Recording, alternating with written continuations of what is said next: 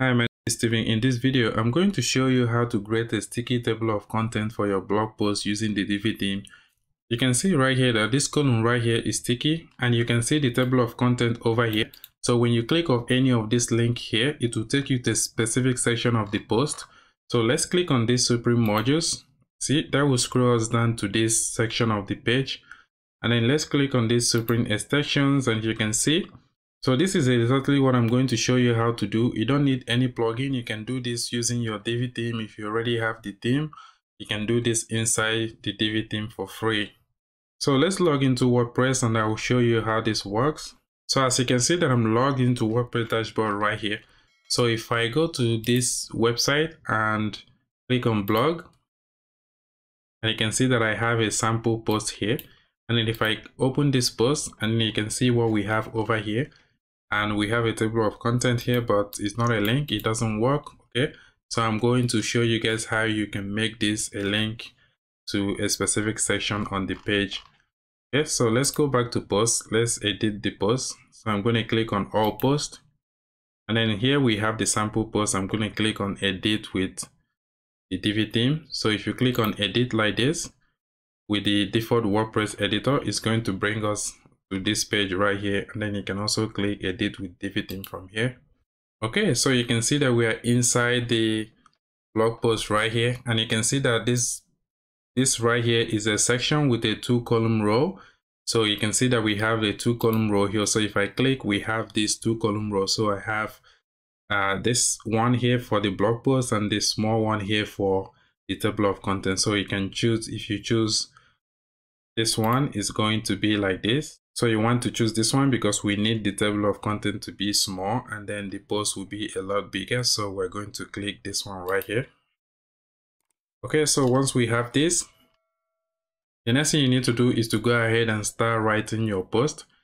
So for this post right here, you can see that I have image module here. So if I click on that, you can see here that I don't have any image. I'm just using the dynamic content to pull the featured image. So if I delete this, you can see there's no image here. So if you click on this plus icon here, you can see featured image. So if I click on that, that will pull the featured image for this post right here. Okay, that's what I'm using here. And then this next one here is just a text module. Okay, so you can see here that I have a text module and I have some text inside. And then obviously inside the text module, you can put as many content as you want. For example, if I copy all this in here, I can actually copy this and then I can post it again. Okay, now you can see that we have this merge inside that text module. But if you want to link a specific section of the post to the table of content, you have to make sure that that specific section of post is a separate module. So you don't want it to be, you don't want the section 2, for example, to be inside this same text module. So what you can do is to duplicate this module, and then you can use this as the section 2. So if I click on this, I can easily change this to section 2. So the next thing you can do is to, instead of duplicating the text module, maybe you want to add something else. Maybe you want to add an image. You can go ahead and click on the plus icon here and add an image. So you can add an image module here. And here we have the image module. You can go ahead and select the image. I'm going to select this image over here. Now we have this image.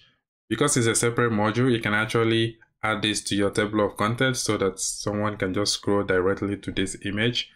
And then we can go ahead and duplicate this text module again. And then I'm going to drag it under the image here. Okay, so now we have it. So I'm going to section 3 here. So now that we have all the content ready to go, we can go back to this column here, the small column that we have on the side here. And then if we go inside here, you can see that I have text module in there, which is the table of content. And then I have another text module, which is the section 1. And then I can go ahead and duplicate these sections.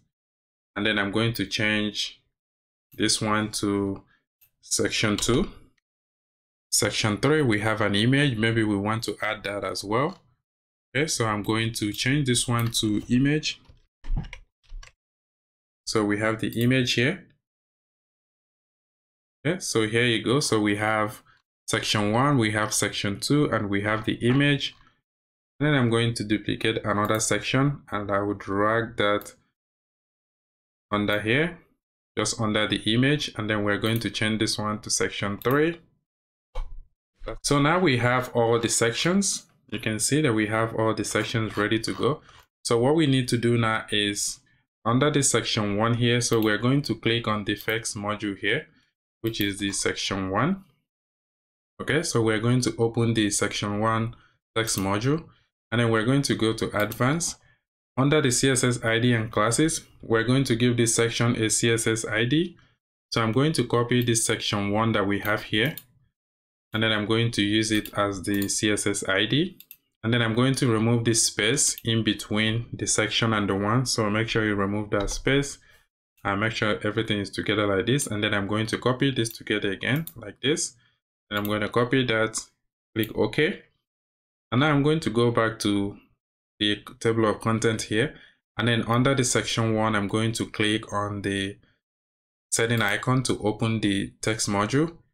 And then under the section 1, instead of going to the advanced tab, we can just go to the link because we want to link this section to this section 1. So we go to link here, and then the module link here, we're going to add that section 1 here. So I'm going to paste the section 1.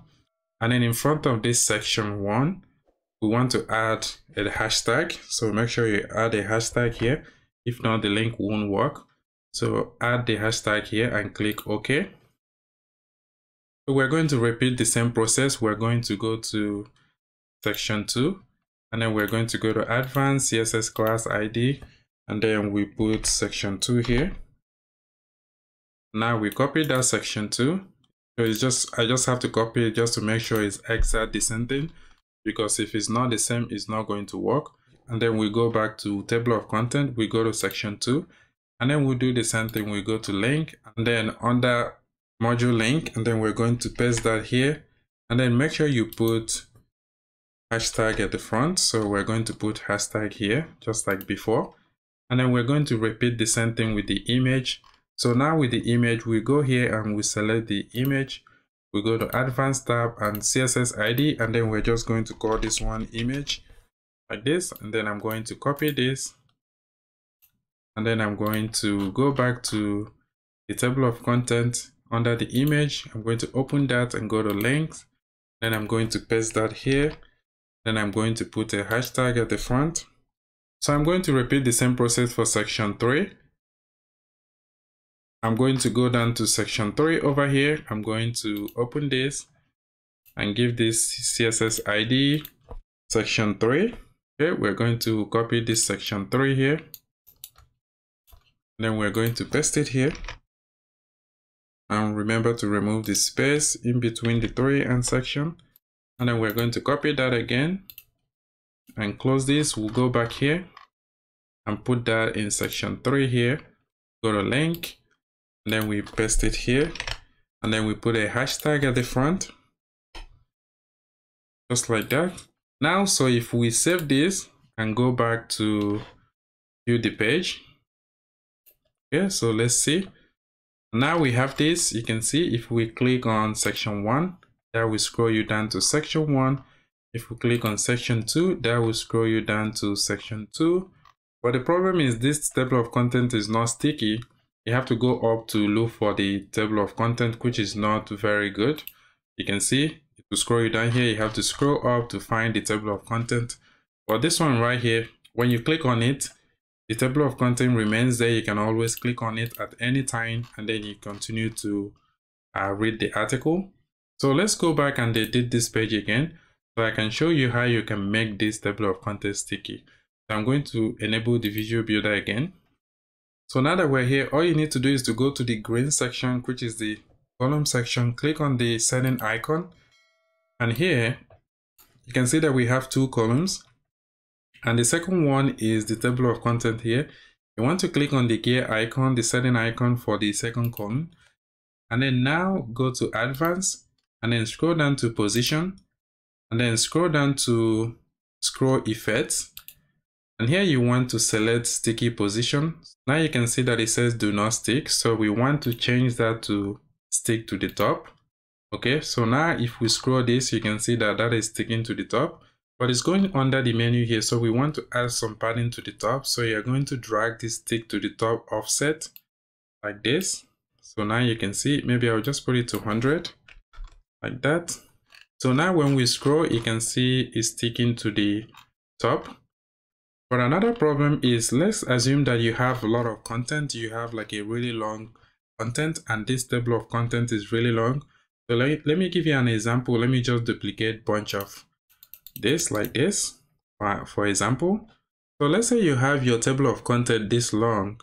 Now, when you scroll down to the bottom of the page, you can see that your table of content is overlapping with your footer over here, and you don't want that, right? So you want your table of content to stop exactly where your article stops, like right here, for example. You don't want it to overlap like this.